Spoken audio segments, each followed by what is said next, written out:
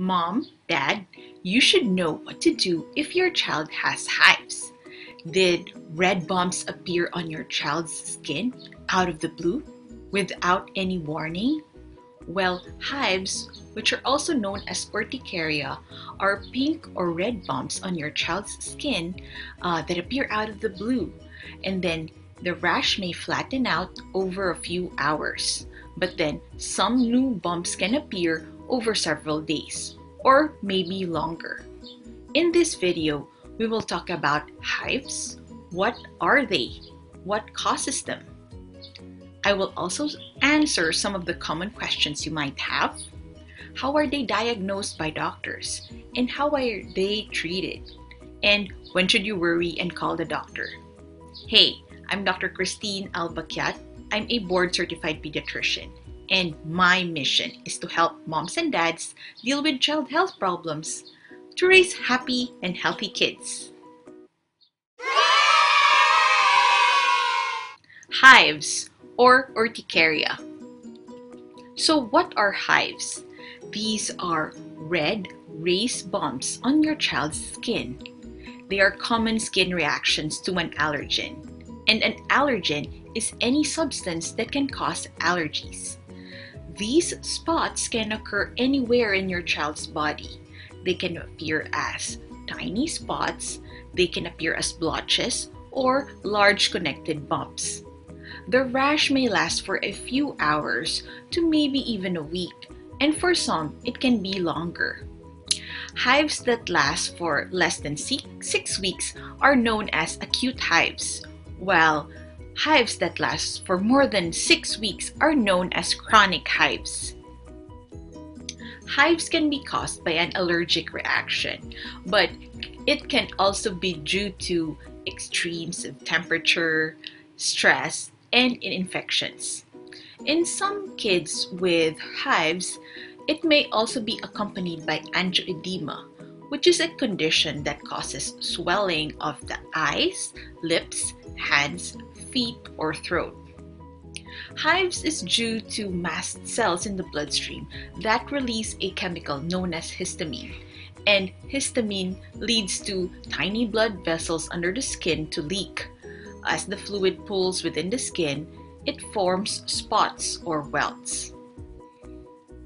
Common allergies that cause hives are from food such as shellfish, peanuts and tree nuts, milk, fruit.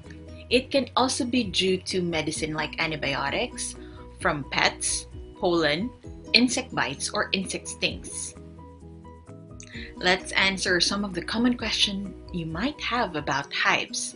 Well, who gets hives? Children and adults at any age can get hives. These are very common, and in 15 to 20% of people at some point in their lives can get hives. What are the triggers? Well, hives is a reaction to different triggers, which can be from food, medicine, and in young kids, viruses are common triggers. How long will these last? Well, most hive outbreaks end within 2 weeks, but occasionally for some, the hives keep coming back for weeks to months. So, how are hives diagnosed? How are they treated? And when should you worry? Well, before we go to that, are you expecting a baby? How much better life can be when things are under your control upon baby's arrival? Where you feel confident about breastfeeding your baby, when you know when to worry and call the doctor, when you know how to soothe a crying fuzzy baby, when you can understand your baby's sleep schedule so you can better take care of yourself as well.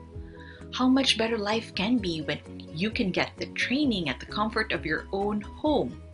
Well, I've developed an online training video series known as the 5 Newborn Care Strategies. Do check that out in the description section.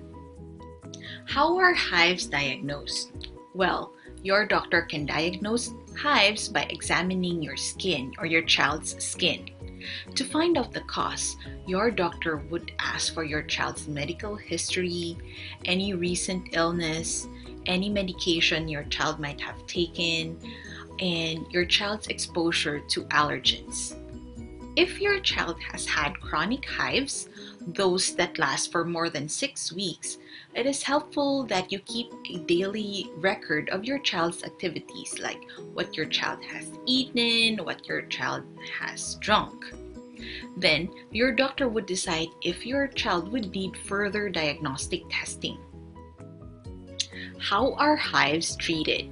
Well, in many cases, mild hives will go away on its own and would not need any treatment. If a definite trigger has been found for your child's hives, the treatment is to avoid the trigger. Is your child complaining of itching? Well, you can give an antihistamine. This would block the release of histamine in your child's bloodstream and prevent breakouts. If your child has had chronic hives, those that last for more than 6 weeks, your doctor may give a prescription or over-the-counter antihistamine which your child would be taken daily. And if this antihistamine does not work, your doctor might prescribe stronger antihistamine or a combination of other medicines. When should you worry? Well, you should let your doctor know immediately or go to the nearest emergency room if your child has hives and this is accompanied by swelling or tingling of the mouth, tongue, or throat. If your child has trouble breathing, trouble swallowing, or if your child is vomiting. Hey, if you liked this video and found this helpful, how about share it to 3 of your friends who might need it as well? And watch my next video where I teach you about other child health problems.